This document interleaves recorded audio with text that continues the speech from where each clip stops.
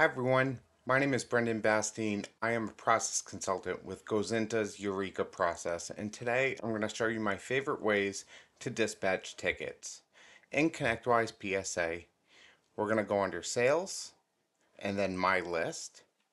My List is going to give you a comprehensive view of every task, activity, issue, project, opportunities, and tickets that may be assigned to you.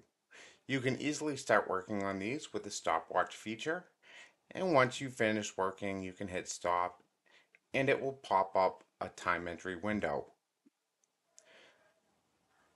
My second favorite way is to go to the dispatch portal.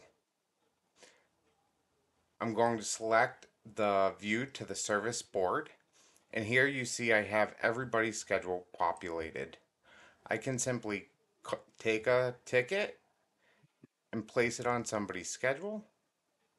I can sort by priority, which will support by priority, then age.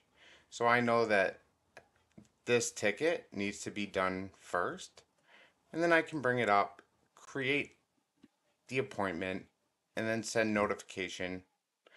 At the bottom, you have a list in your to-dos. These are easily dragged up to the individual's day.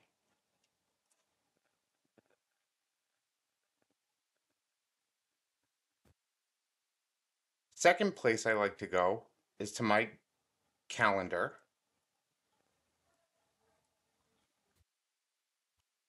And then I change the view, the calendar with my list. This view is going to populate everything that I need to do within the coming weeks. So you have a couple of options for the display type.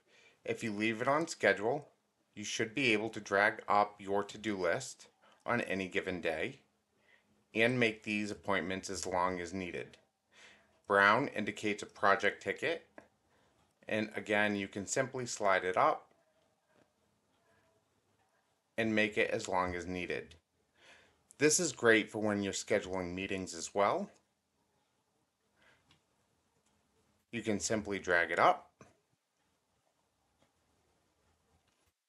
or a sales call can also be dragged up and created.